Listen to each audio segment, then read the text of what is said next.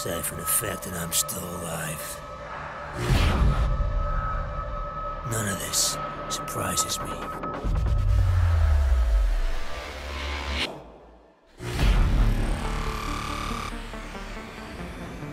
Technology got stronger,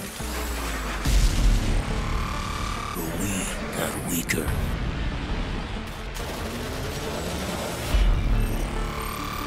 We built computers, robots, whole unmanned armies, and no one ever asked what happens when the enemy steals the keys.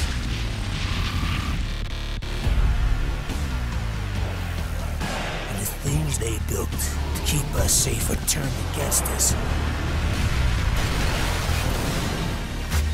And that's when they figured it out. They'll always need men like us.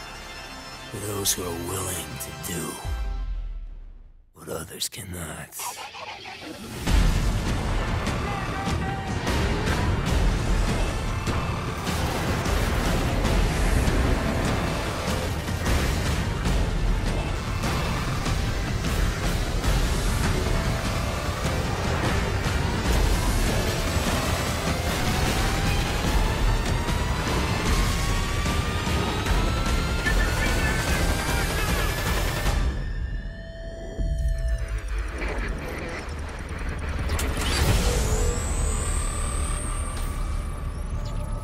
This product not yet rated.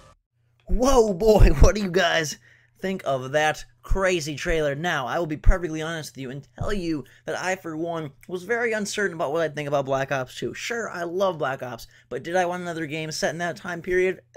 Not really. This, though, on the other hand, has me completely stoked. Futuristic stuff. They've been talking about either Infinity Ward or Treyarch doing a futuristic Call of Duty for quite a while now. And now this is not like, the year 3000. This is 2025, but it seems like they definitely are taking it in that direction with the quadcopter flying thingamabobs and the walking mech-ish robots. They're definitely doing something that isn't just like, oh, it's, in a year very close to now, World War III. It's not like that. Like, they're definitely pushing it beyond that boundary and taking it a little farther, which to me is super cool. Not all the way like Halo futuristic, but a nice mid-ground. I think if you think strategically, this matches up nicely with Halo 4 because it's coming out November 13th, the week after Halo 4. So we got the release date as well, and they're going to be able to say, hey, look, Halo 4 has all these sweet weapons and all this cool stuff. We can do that as well. And so I'm sure there'll be some unique stuff here for futuristic-ish tech that will kind of allow them to maybe perhaps that was some of their strategy with this,